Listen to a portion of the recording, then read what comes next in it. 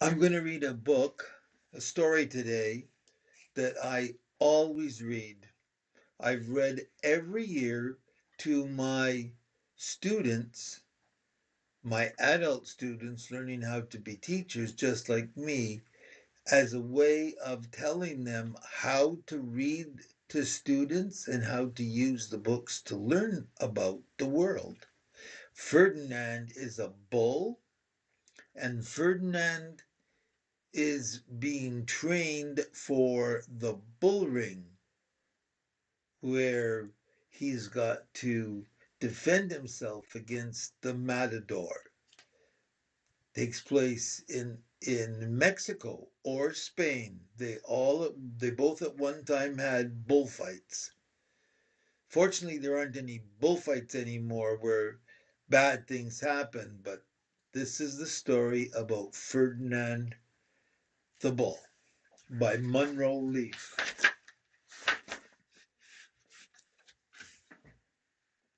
Once upon a time in Spain,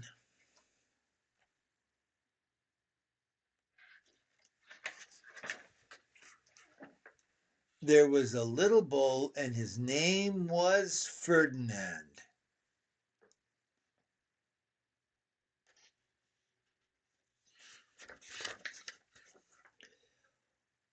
All the other little bulls he lived with would run and jump and butt their heads together.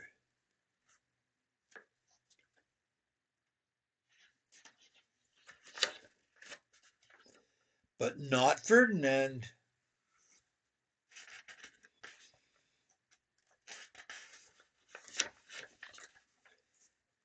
He liked to just sit quietly and smell the flowers.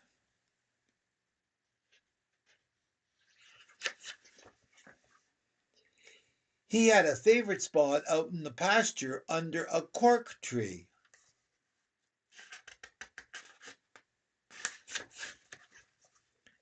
It was his favorite tree, and he would sit in its shade all day and smell the flowers.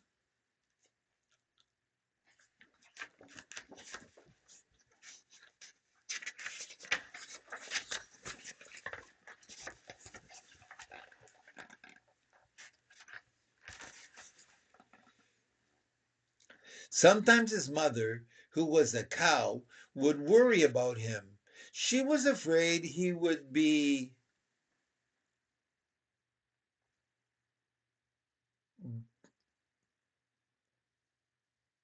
lonesome all by himself.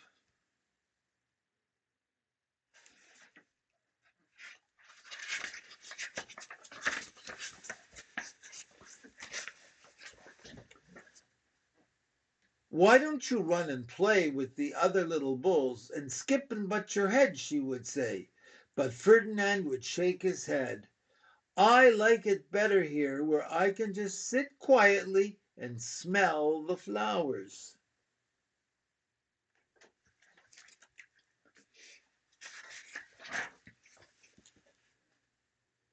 His mother saw that he was not lonesome, and because she was an understanding mother, even though she was a cow, she let him just sit there and be happy.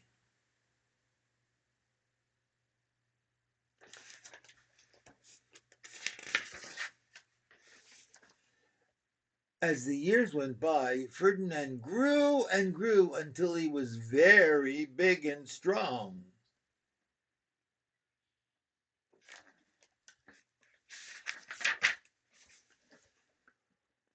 All the other bulls who had grown up with him in the same pasture would fight each other all day. They would butt each other and stick each other with their horns. What they wanted most of all was to be picked to fight at the bullfights in Madrid. That's the capital of Spain.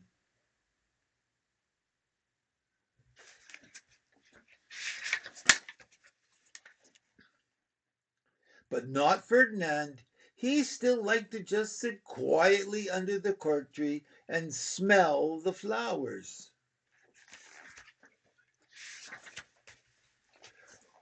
One day, 5 men came in very funny hats to pick the biggest, the fattest, the roughest bull to fight in the bullfights in Madrid.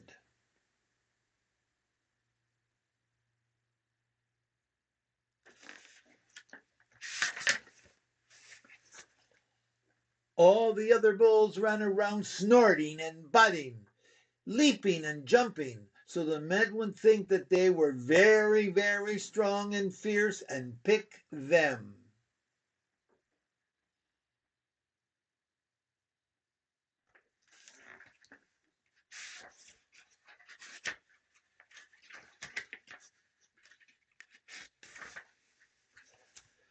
Ferdinand knew that they wouldn't pick him, and he didn't care. So he went out to his favorite cork tree to sit down.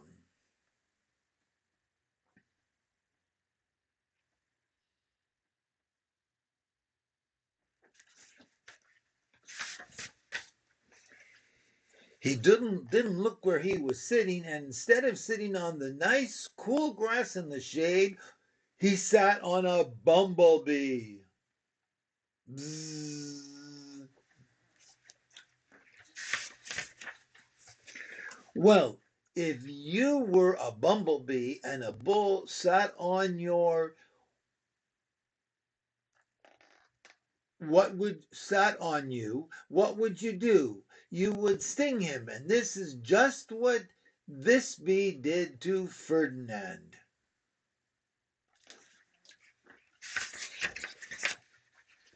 Wow! Did it ever hurt? Ferdinand jumped up with a snort. He ran around puffing and snorting, butting and pawing the ground as if he were crazy.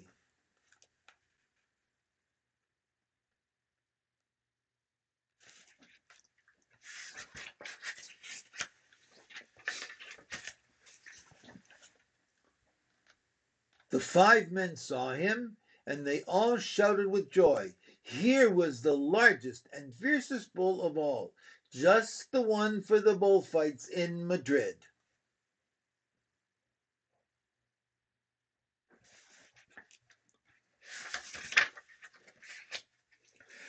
So they took him away for the bullfight day in a cart.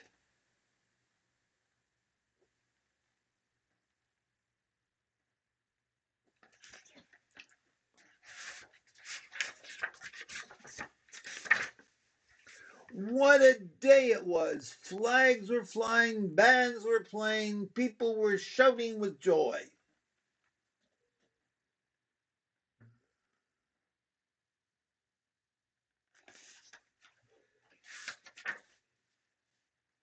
And all the lovely ladies had flowers in their hair.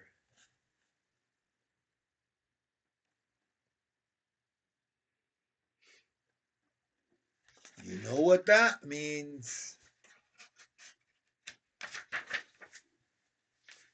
They had a parade into the bull ring.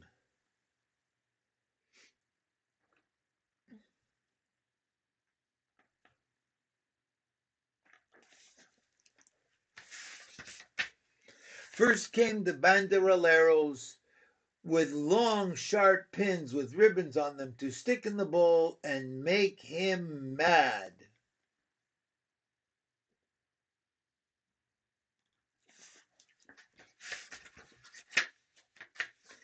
Next came the picadores, who rode skinny horses, and they had long spears to stick in the bull and make him madder.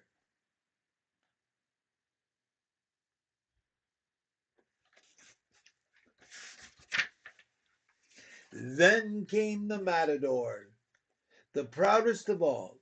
He thought he was very handsome and bowed to the ladies. He had a red cape and a sword and was supposed to stick the bull last of all.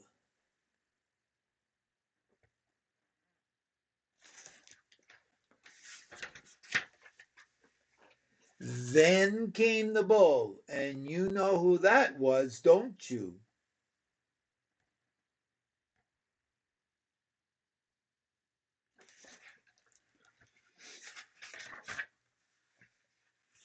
They called him Ferdinand the Fierce, and all the banderilleros were afraid of him, and the picadores were afraid of him, and the matador was scared stiff.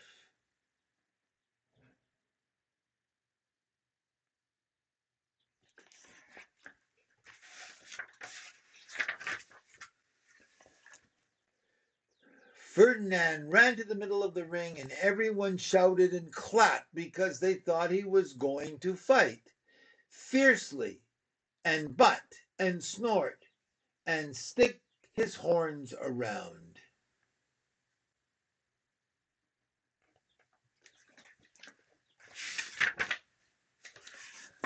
But not Ferdinand. When he got to the middle of the ring, he saw the flowers and all the lovely ladies there, and he just sat down and quietly smelled.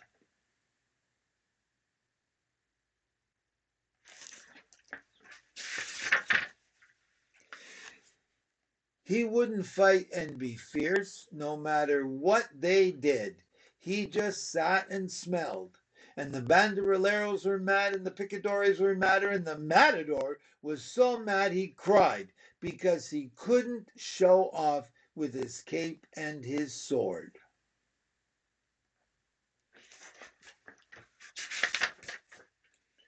So they had to take Ferdinand home.